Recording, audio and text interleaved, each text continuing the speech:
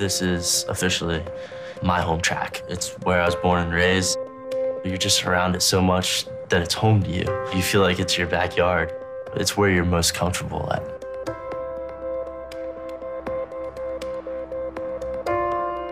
He was mesmerized by the drivers, I think like most kids are. So I would always see a lot of enthusiasm from that standpoint. But even when he was a very young child and when he would travel to the tracks with us, he always had his die-cast cars and he was always putting on his own races and own events. I think as much as it is in my blood, originally, it's been ingrained in my blood even more growing up and being around it. You can almost describe it as a small obsession.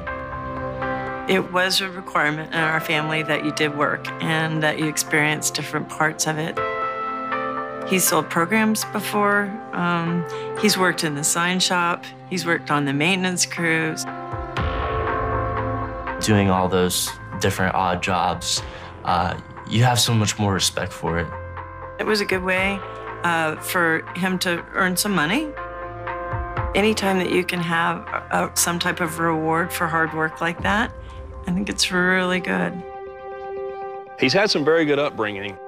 Very good people, down-to-earth people, common people just like we are. He presents himself well, and he conducts himself very well. And that's a product of being raised with the people he's been raised with.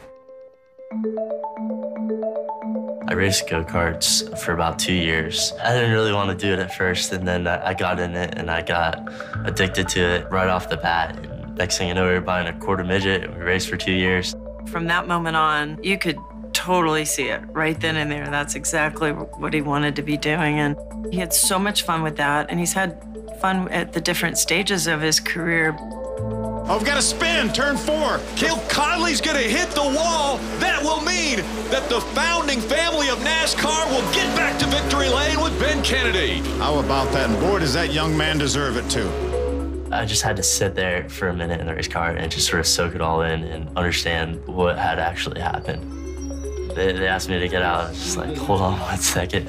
Let me understand that I just won a NASCAR race. Series East win. It's a big thing. We were the fastest car in practice, sat on the pole, led every lap of the race, and you've never seen anybody. I think if he had won the Daytona 500, he couldn't have been any happier.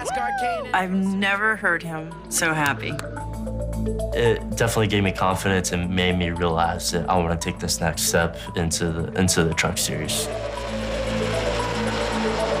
The Truck Series teams used this first day of testing for both single car runs and drafting. The highest speed in the morning session was set by Ben Kennedy at more than 182 miles per hour.